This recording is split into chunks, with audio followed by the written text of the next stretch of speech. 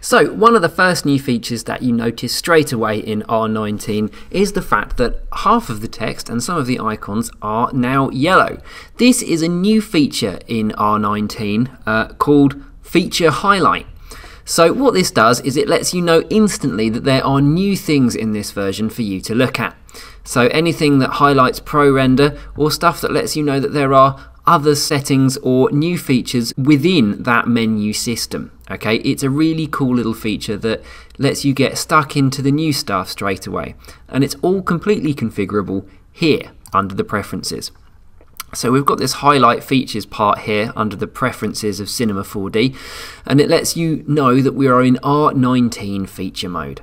Okay, so you can change that to R18 feature mode so that it lets you know what new features were available in R18, or you can turn it off completely.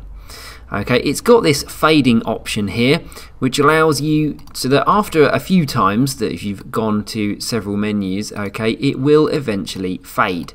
Okay, this is a really sort of useful thing. If I just go to, say, like this window and Material Manager, you can see that it's already gone a slightly different color of yellow.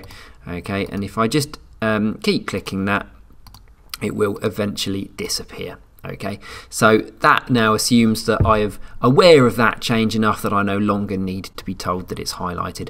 If I wish to reset those highlights, then in my preferences here I can reset them with the Reset Highlights button, and that just simply pings everything back to my original state that it was in when I loaded Cinema 4D R19 for the first time.